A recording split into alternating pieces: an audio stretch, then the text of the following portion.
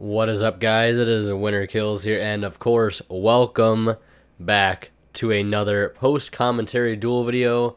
You guys have been asking for a little variety, so I'm trying with a little bit more DDD action. I know you guys, a lot of you guys are DDD fans, which is amazing, along with Mermail fans, and I'm especially getting hyped up for DDDs, not just because I love the deck, but of course, as we all know, the new structure deck will be here sooner than we know it. January will come very, very soon. So I'm going to start playing DDDs a lot more.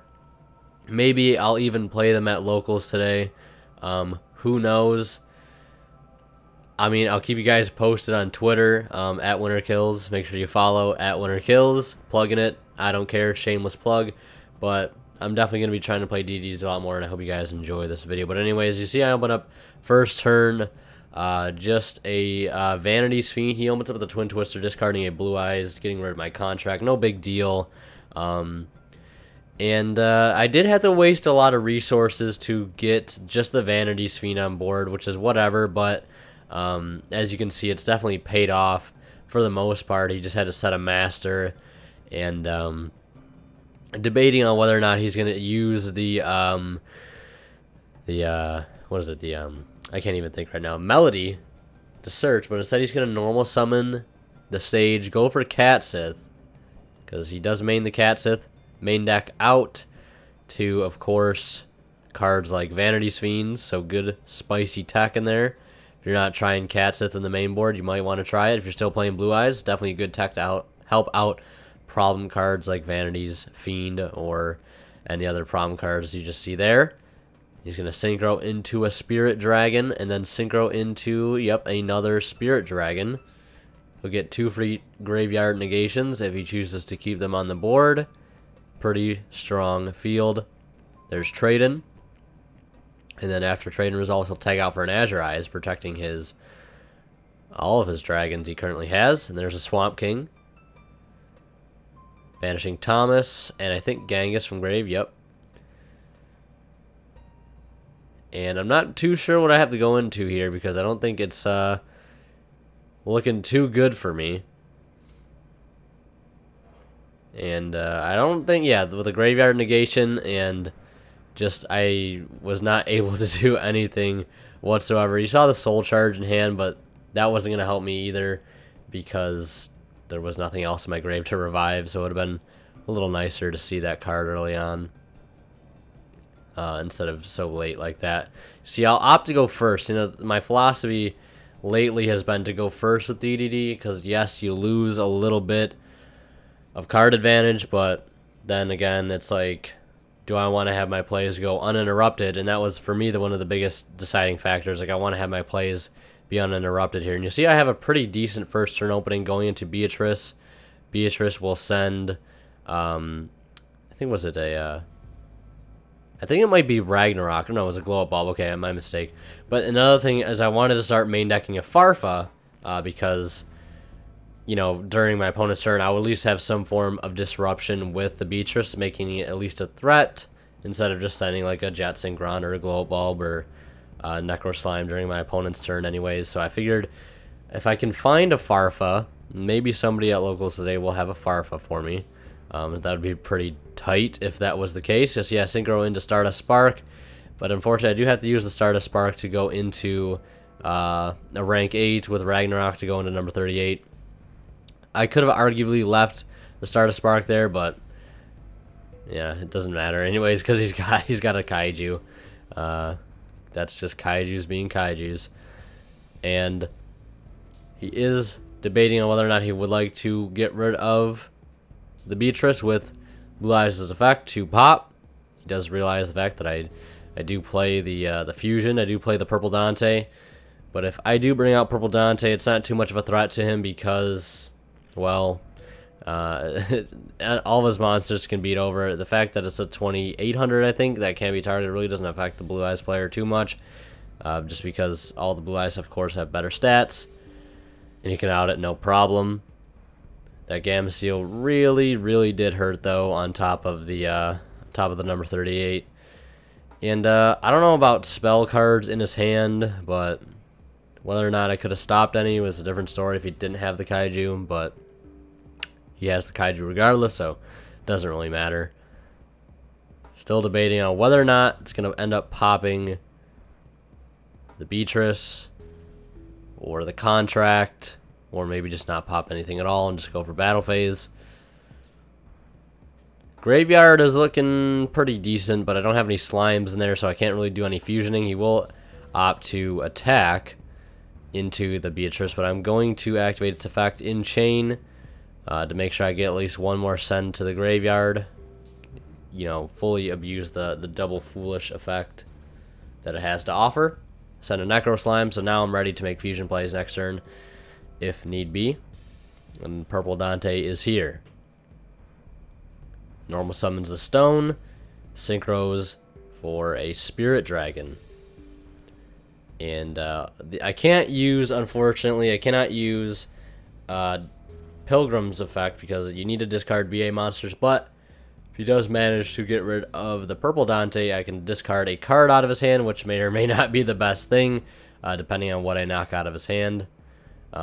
He does forget End Phase Stone here. He was quick to memorize or realize that himself. So no need to say that he forgot Stone because he was fully aware of it. Opted not to take it back because, you know, owned up to the mistake.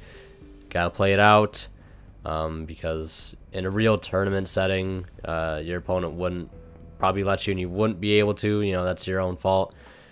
But definitely realizing that he did forget the End Phase Stone effect. So don't worry about it, because right now my board may seem good, but I still cannot get over. I can't get over the Azurize. You won't get to summon anything standby phase, but I still whatsoever cannot get over this Azurize, which really sucks. He does go Dragon Shrine, adds back something off stone here, I believe. Not exactly sure what.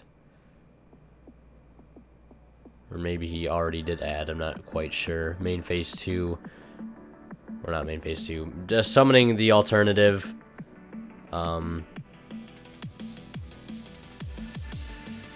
After running over the... I was kind of confused. I'm like, how did the alternative get more? Running over the Vanity's Fiend with the Azure, then going for the alternative to get rid of the Purple Dante, taking an irrelevant card out of his hand. Now we've got a Big Eye. I'm able to make a comeback. So glad I was able to put the Big Eye in.